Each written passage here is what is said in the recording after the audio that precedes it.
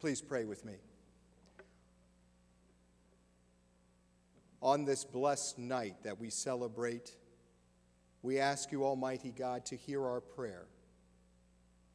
There is so much that is rushing by us outside of these doors.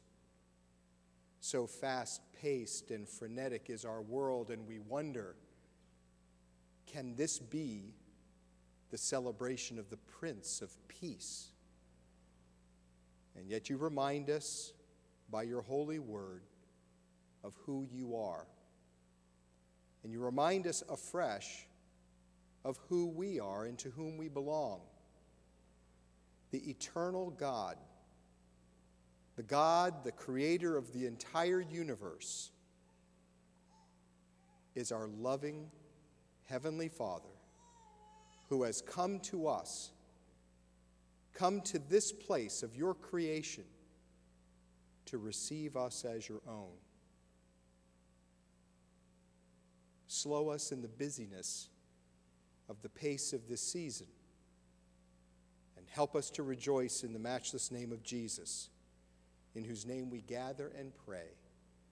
Amen. God's grace, his mercy, and his peace to you, dear friends in Jesus Christ. As Pastor noted when we opened the service tonight, this is the last Wednesday night.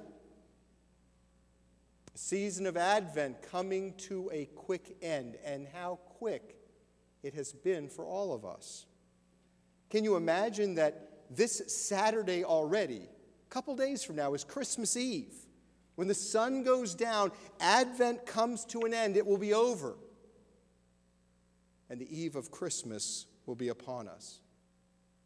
There's no question that every one of us have been inundated once again by all of the attacks upon us to grab attention, to buy the things, to go shopping, to wrap the presents, to go to the parties, to be busy, busy, busy, busy in this season where we try to, and we always say every year we're going to stop it, don't we? Try to stuff so much into such a short period of time. Outside these walls, it's a hurried world. The bustle of preparing for Christmas, the time that we recognize clearly God has come to us. Inside this place, however, inside what we call sanctuary, Advent is different.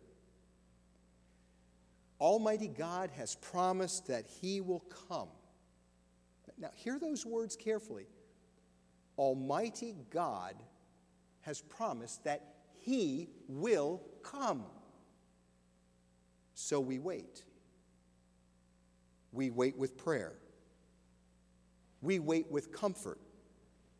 We wait with an expecting and unexpecting joy.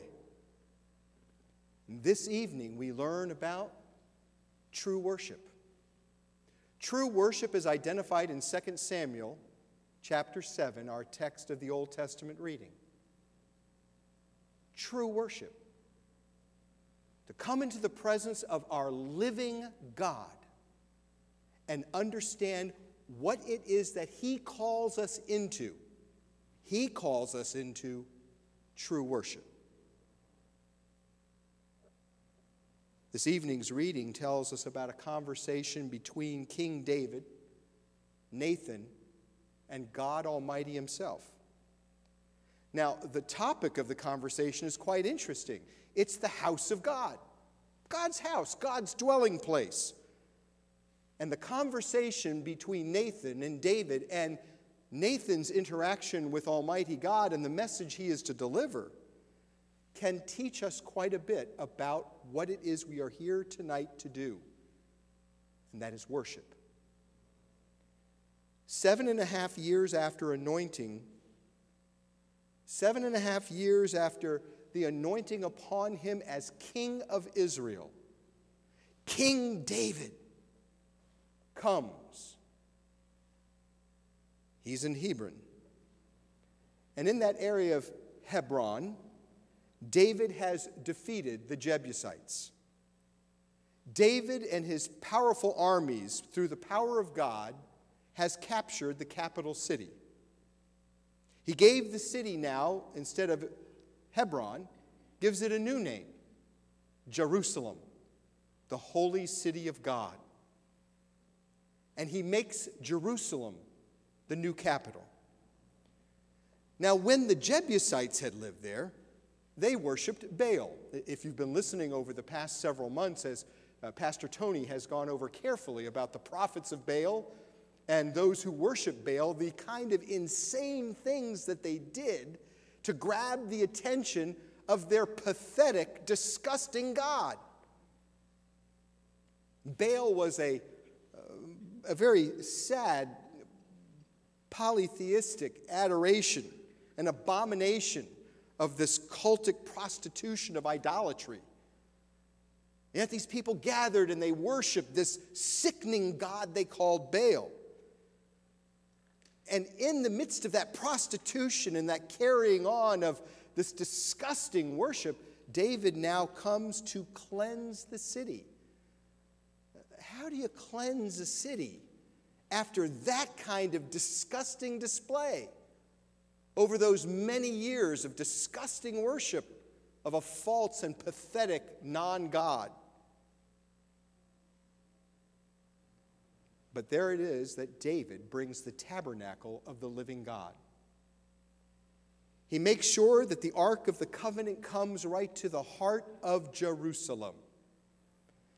And he brought the name and the presence of the living God, the Lord of hosts, into the midst of this city that once was a bastion of worshiping a false god with disgusting idolatry. And God blessed David's reign in Jerusalem. It's unique at this time in history because the 12 tribes of Israel are united together under David. And with the help of God, David defeated the enemies of Israel. Soon there was peace. God had established this new nation. God had established it with his hand upon David, his servant, David, the king. And so as we read the text of Scripture in 2 Samuel that Steve read for us tonight, King David looks out the window of his new palace in Jerusalem and was struck by a haunting fact that while he lived in luxury,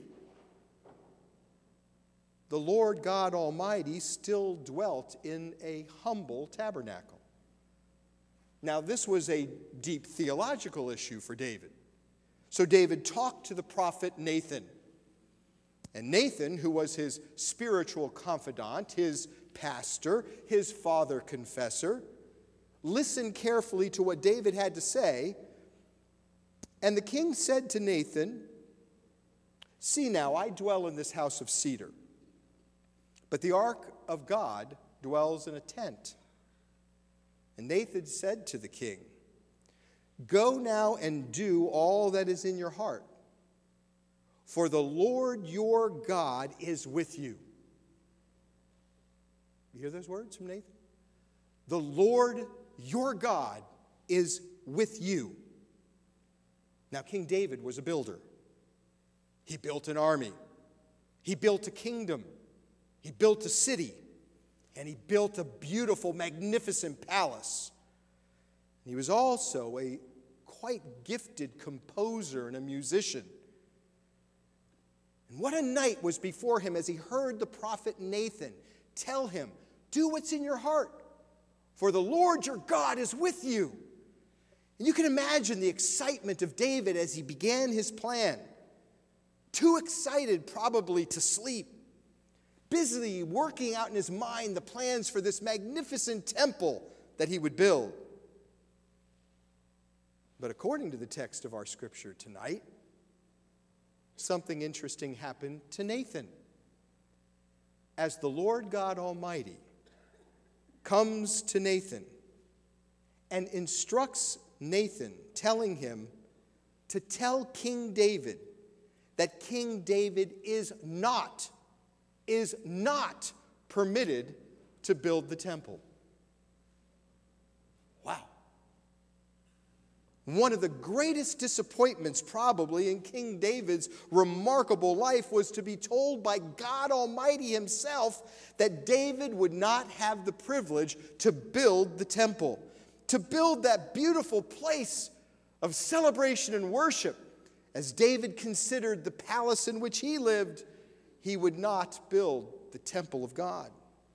David, whose liturgical compositions even bless us today as we celebrate in the church and hear some of the music and read the text of Scripture that is given over as David's hand to the word of the living God as God instructed David to write. Through the prophet Nathan, God told David, I have not lived in a house since the day I brought up the people of Israel from their wanderings. From the time the people of Israel came out of Egypt, I have not lived in a house, but I have been moving about in a tent for my dwelling. These words reach David and tell us it is God. Listen now. Listen carefully. It is Almighty God who determines how he reveals himself to people. It is Almighty God who determines what true worship is. Now remember, the pagans that lived in that city of Hebron before David conquered the city, before David cleaned out the Baal worship, those pagans who lived there, for them worship was all about what they did for their God. How could they get closer to their God? How would it be easy to gain this God's favor? How could we convince him that we were really close to him? They even tried to entertain their God. They entertained him even at points with obscene gestures. All of this in the hopes that the god and goddesses that they worshiped would turn around and bless them with some kind of God-anointed fertility. The worship of the one true God is totally different. The worship of the one true God is about what God does for us, his word to us, what it is that God does for us. The true worship of God is about how God comes to us and how God reveals himself to us. True worship of God is how God himself paid the price that wound up earning our favor with him. He pays the price, we earn the favor from the gift of God. And so in this evening's reading, God tells David that he will be with David in quite an unusual way. And we know that way. We have run through it so many times and we miss it so often. At first, it seems all about how God will bless David. But eventually, there's more. It's not only about how God blesses David, but how God blesses the entire world, yea, even you and me this night. Hear the word of the living God to David. I will make for you a great name, like the name of the great ones of the earth. And I will appoint a place for my people Israel, and I will plant them so that they may dwell in their own place and be disturbed no more. A violent man shall afflict them no more, as formerly from the time I appointed judges over my people Israel. And I will give you rest from your enemies. Moreover, the Lord declares to you that the Lord will make you a house. Our text for tonight. The Lord will make for you a house, and your house and your kingdom shall be made sure forever before me. You hear that? Your kingdom, your house will be made sure forever. Your throne, God's words, your throne will be established forever. Now, when God speaks of an eternal throne, he is speaking of much more than the dynasty of King David. He here is talking about bringing his gifts to us in a most unusual way. You know it so well. Take a look with me at St. Luke, the 2nd chapter, verses 4 to 5. Let's read this together. And Joseph also went up from Galilee, from the town of Nazareth to Judea, to the city of David, which is called Bethlehem, because he was of the house and lineage of David, to be registered with Mary, his betrothed, who was with child. Do you hear it in there? The Lord's promise of an eternal kingdom and steadfast love would ultimately be fulfilled in this child of Mary. This child of Mary who bore the iniquity of us all, and in our stead, in our place, was disciplined with the rod of evil, cruel men, and was crucified. This is the one who is both David's son and David's Lord. God determines, Almighty God determines how he comes to us in worship. He once came as a baby, and as that infant born in Bethlehem, he came to take our place. He lived the perfect life that we could not live. He died so that we might live forever. He rose so that we might be able to live with him, sealed with his promise. And now we wait for him to come to us one last time. We wait. And in the meantime, while we wait, he comes in word and he comes in sacrament joined together. Word and sacrament, to be with us physically, not just in some spiritual realm, not just in a prayer of hope, but he comes to us with the physical means of grace, body given, blood shed. He comes to us to be with us as we wait in these final days. Now, we would not choose such simple means, would we?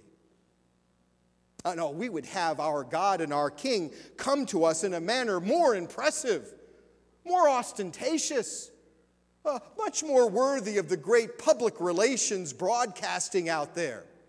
It would be so that everything's timed in a perfect way, and Almighty God would come, and we would make sure the world would know it by virtue of what we would want of our God and our King.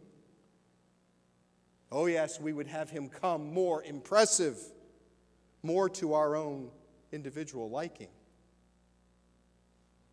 Nonetheless, it is God who determines how God reveals himself, and how God reveals himself to you and to me this very night that we find ourselves in worship and in celebration of him.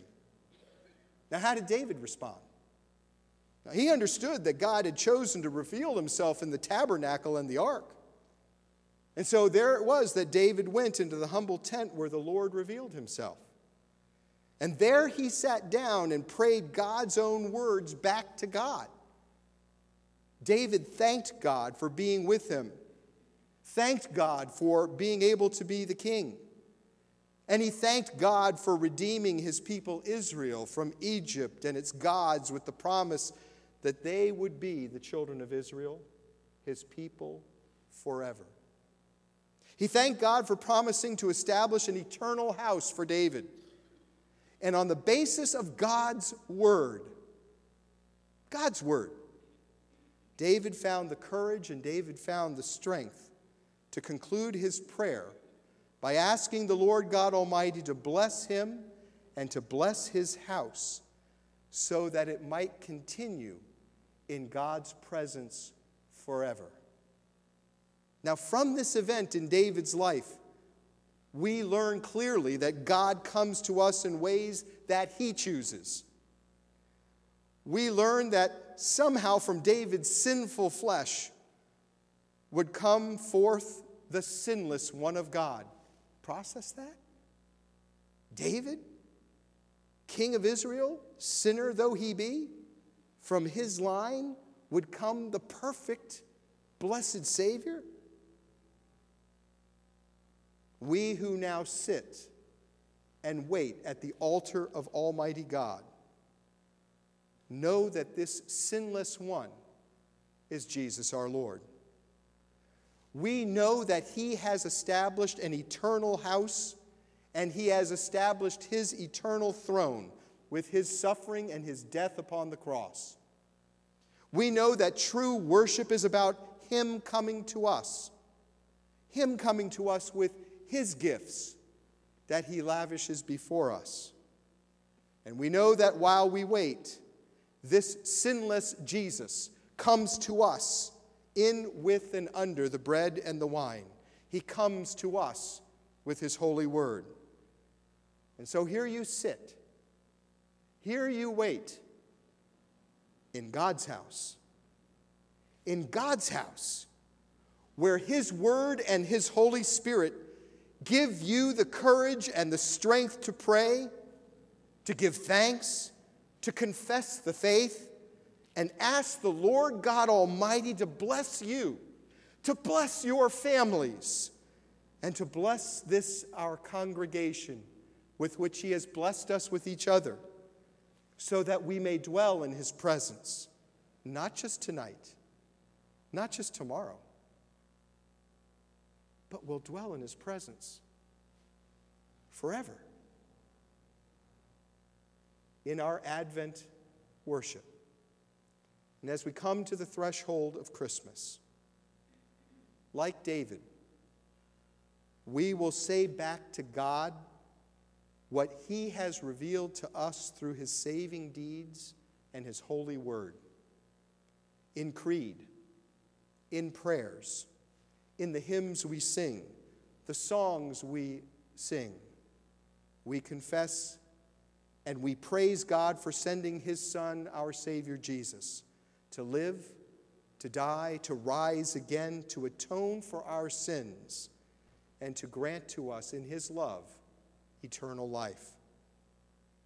And while we wait, we worship.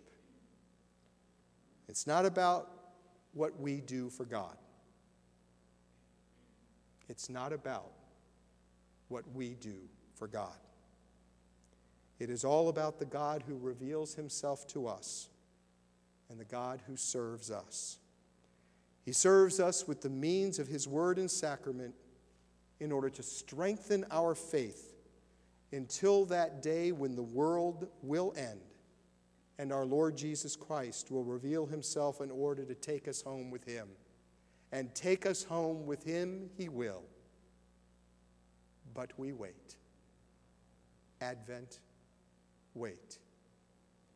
Amen. And now may the peace of God, which surpasses all comprehension, guard and protect our hearts and our minds in Jesus Christ our Lord. Amen.